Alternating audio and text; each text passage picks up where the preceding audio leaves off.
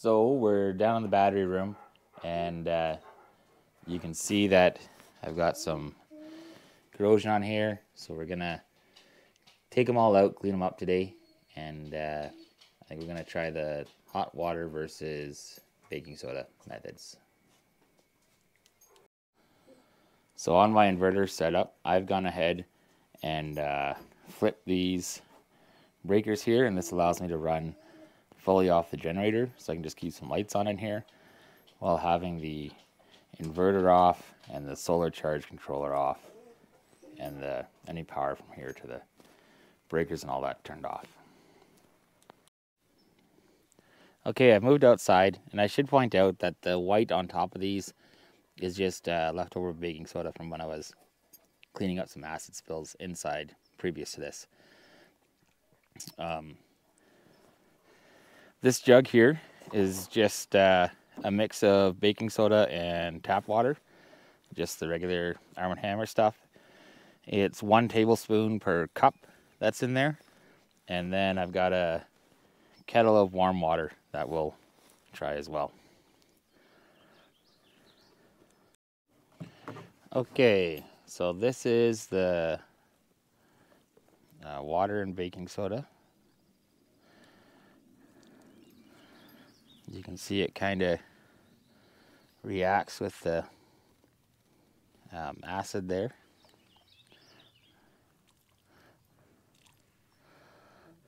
I'll let that one sit for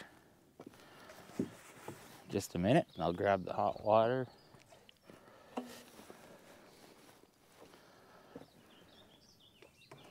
And this is hot water on a different one.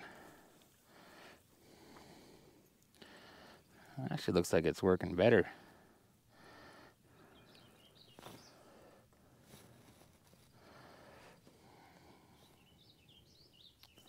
Yeah. I'll put a little hot water onto this one here.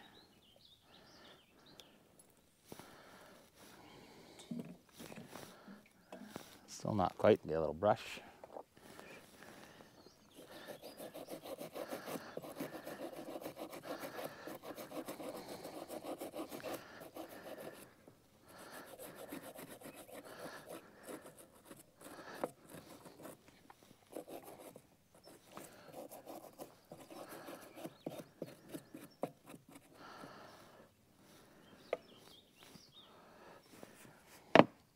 Go for just the baking soda.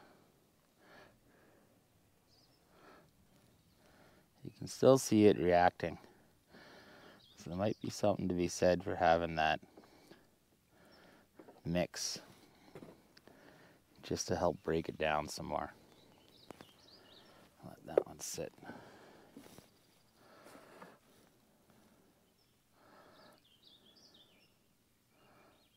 Yeah.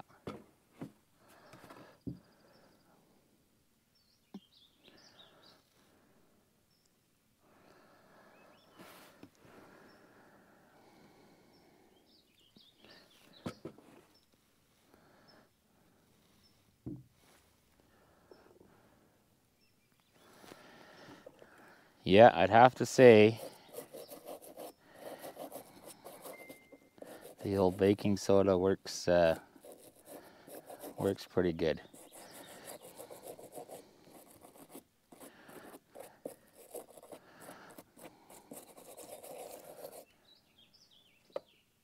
Yeah.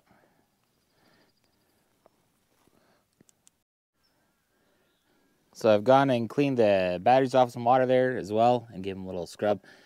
I was going to use a funnel and some special water, not that fancy. This is deionized. You can use distilled as well. Just to top off my batteries before I bring them back inside. And then we'll give them a top off charge, make sure they're all equalized, and we should be good to go again. Okay, so I'm hooked back up down here. It's always important to make sure when you're done that I'm running 4 6-volt batteries and 24 for series. So just making sure that positive to negative, positive to negative, positive to negative, and then my inputs to my inverter, positive and negative, going up.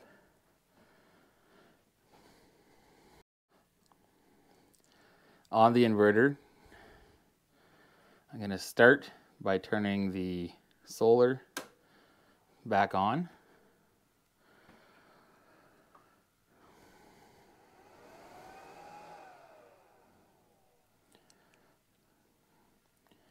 So it's telling me that the batteries are reading 24 volts,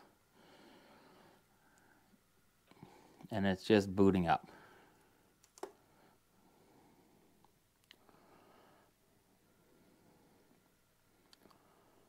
We'll just give it one more second there. So it's trying to do a bulk charge from the panels outside. And what are we getting? I think we're only getting 100 watts at the moment. Must be some shade there. But I'll come and I'll turn the power to the inverter from the batteries on.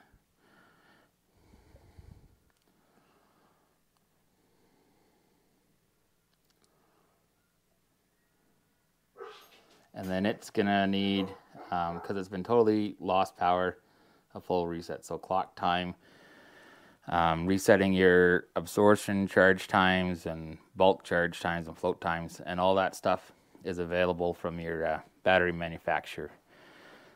So in this case, I'll just go to Roll's website, and they've got info on the series of battery as to how to set up the charge controller for everything. Okay, so we're all set up again. I've got everything set in the inverter as per the manual. And just remember, battery acid, very corrosive. If you get any of the liquid, even just from rinsing on your clothes, you'll end up with little pinholes and stuff. So old clothing, gloves are probably a good idea. And that's it for now.